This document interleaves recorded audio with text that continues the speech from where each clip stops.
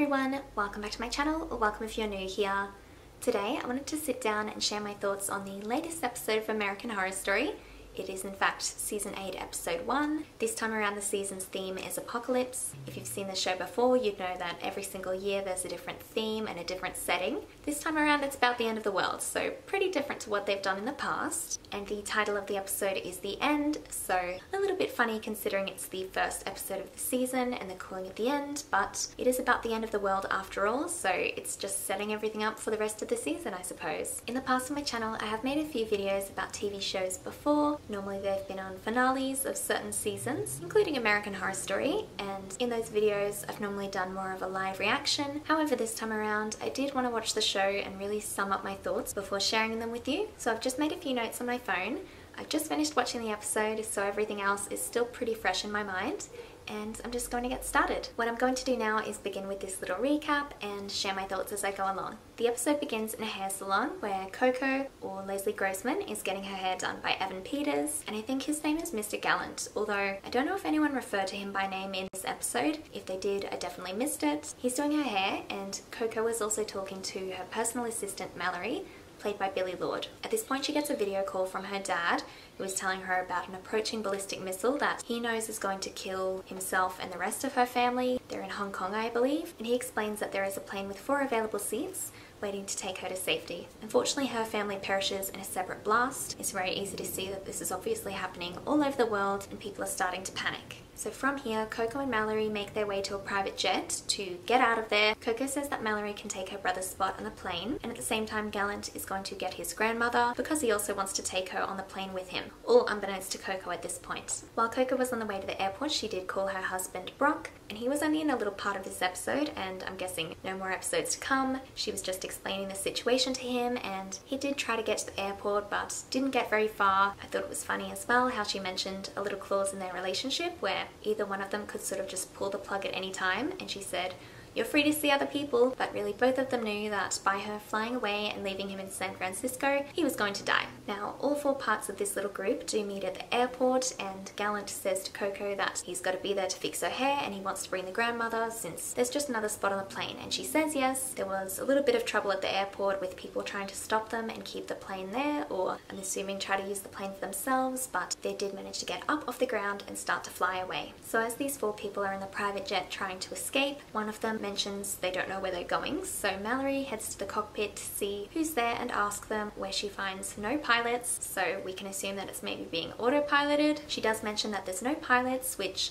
does seem to freak everyone out a little bit, justifiably so, but the panic on that subject is pretty short-lived considering almost immediately the blast goes off and it shakes the plane a little bit, but we can assume it levels out because they're in the episode later on, and then the opening credits begin. I did notice a lot of images from the Season 1 and also Season 3 credits, which makes a fair bit of sense since it's a crossover season this time around. There were certain pictures and certain themes from Season 1 and Season 3's credits that popped up, along with some new ones that are more to do with the apocalypse. After the opening credits end, it does show us a family that we haven't seen up until this point, and I think they were celebrating the eldest son getting into college or something like that, and at this point the father turns on the news and shows them the news that everybody else so far has already seen about the end of the world and bombs about to drop. Obviously they're very worried and scared, and they do get interrupted by a car pulling up and then a knock at their front door. The people that were knocking explain that they are there to take the son Timothy away, saying that they know he is special and that he has been chosen to survive. I love the way they explained how they found this out as well. They said that they got his DNA from an ancestry website. We've all heard that conspiracy before. I just thought that was a little funny. But due to this, they do take Timothy away. Obviously his parents are protesting. They take Timothy to a little waiting cell. It looks kind of like a big cage or like a jail cell, and put him in there saying that he'll be safe. And he sees someone else in the cell above him. It is a young woman, and she says her name is Emily, and that they took her out of jail because they also said she was special. While they're talking, it's pretty obvious that the blast goes off at the same time because their cells start to shake and Timothy starts to express worry for his family.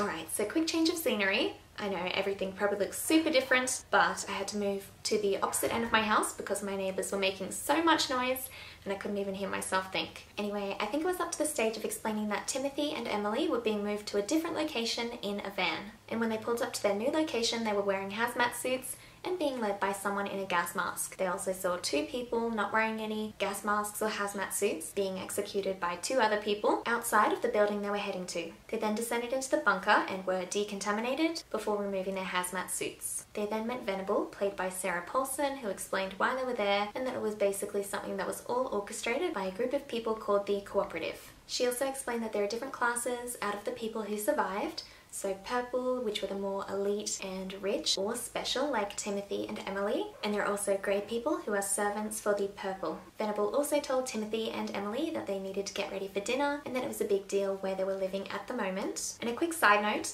when Timothy was getting ready and hopping out of the shower, someone had wiped into the shower steam or moisture on the wall of the shower 666, and I couldn't quite remember or make out what they were saying, but there were strange whispers going on. So I might need to go back and rewatch that scene just to see what they were saying. But it was a little bit creepy, and it will be interesting to know who left that little message. Now, everyone else in the bunker was waiting for dinner, and we can see they were all wearing period costumes or old-fashioned dress. Some of the people waiting there hadn't been introduced yet on the show, but we can see the 4 people who made it in on the private plane were waiting, and they're all classed as purple except for Mallory, who has been designated as a grey person, and she doesn't seem happy about it one little bit. Now, at this point, Timothy arrives ready for dinner, and he says hello to Dinah Stevens, who is played by Adina Porter, and they discuss the fact that she was an actress before everything went down. For dinner, they're all served a little jelly cube, which apparently has all of the vitamins necessary for them, but is obviously not very filling. And Coco's not very happy about this, so she does have a little outburst saying that she wishes they had more food, and something about she thought that for the amount that she paid, Gordon Ramsay should be there cooking for them. As this is happening, Venable walks up behind her, and she does stop talking because she can hear Venable's cane, but it's too late. She did hear everything she had to say, and she subsequently slaps Coco.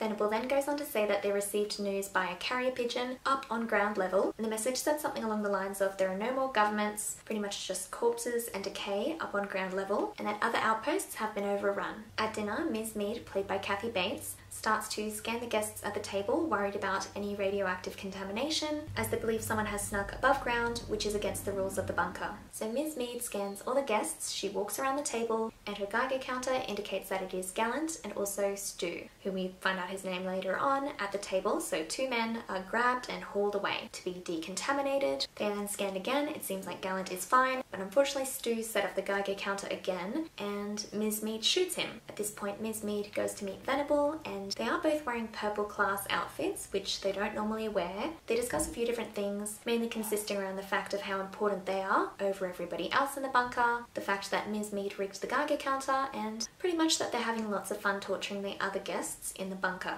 Later on that night at dinner, instead of their regular jelly cube, they are all served a hot bowl of stew.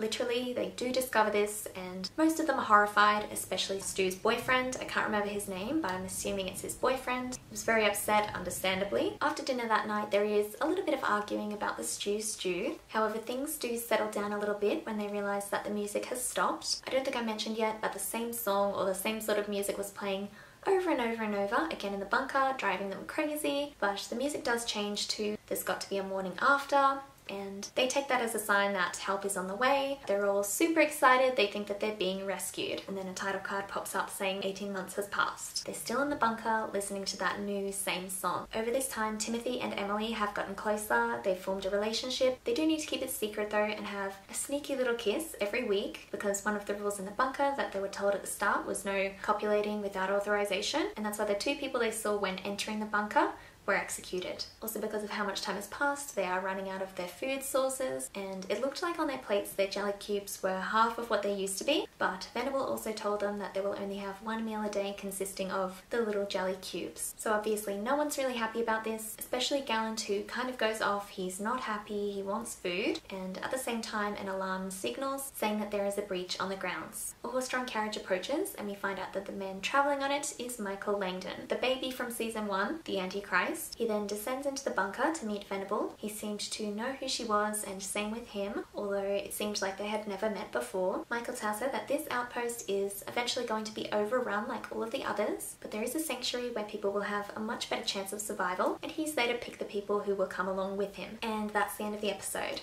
So a lot of things have been set up on what we'll see through the rest of the season. I feel like looking back to the trailer as well, A lot of the things that were shown in the trailer were happening in this first episode. Obviously, everyone will need to deal with the fallout from all of the bombs dropping, and of course now there's the option to go to a sanctuary, so I'm sure everyone will want to go if they find out about it. But then again, if the sanctuary does exist at all, Michael is the Antichrist, we know this, so how safe can it really be? Also, it's very interesting that this first episode is done without seeing any of the previous characters from season 1 and 3, even though I do know they were shown in a lot of the trailers for this season. Of course, the character of Michael was at the end of season 1, even though he was just a baby and a toddler. We haven't seen any of the rest of the Harmons or also anyone from Coven. So it will be very interesting to see them, especially Constance, considering she is technically Michael's mum or she raised him, so it will be interesting when she pops up if he is sort of taking care of her or being good to her, considering what she did for him. Also in the trailers, it seemingly showed several witches who are back from the dead. So 3 that come to mind that I saw in the trailer that we saw die in Coven include Myrtle, Misty, and Madison, and they're all back in the trailers. So it'll be interesting to see how they're back, if Cordelia resurrected them or if something else happened. In one of the trailers we also see Madison speak her iconic line of, "You thought you'd seen the last of me." I do wonder if maybe she will be saying that to Fiona. Is that too obvious? Who knows? I have heard that Jessica Lange is back to play Constance. I don't know if she will be playing Fiona as well. I don't think I've read that anywhere, but it'll be interesting to see who Madison is talking to. One thing I also noted down that I'm interested to know is who is in that Rubber Man costume. He wasn't in the episode, but he was in the promos as well, and it doesn't make much sense to me on why he would be in the bunker with everybody. Nevertheless, I'm very excited to see what happens and find out everything. There aren't too many thoughts that I have at the start, just because there's only 1 episode down, so I don't really have any predictions as such, but I'm just very excited to see what happens from here. If you watched the episode as well, please let me know what you think in the comments down below. I'd love to chat with you or hear your opinions. I'll do my best to try and do more videos like this if I can every week. I don't know if that's possible, but I'll certainly try. It definitely will make it a lot easier if I know that this is definitely a wanted video, so give me a thumbs up if you do want to see more videos like this. But for now, I did want to thank you for watching the video today. I do hope you enjoyed it. Please give me a thumbs up if you did and subscribe if you haven't already. Thanks again for watching, and hopefully I'll see you next time. Bye!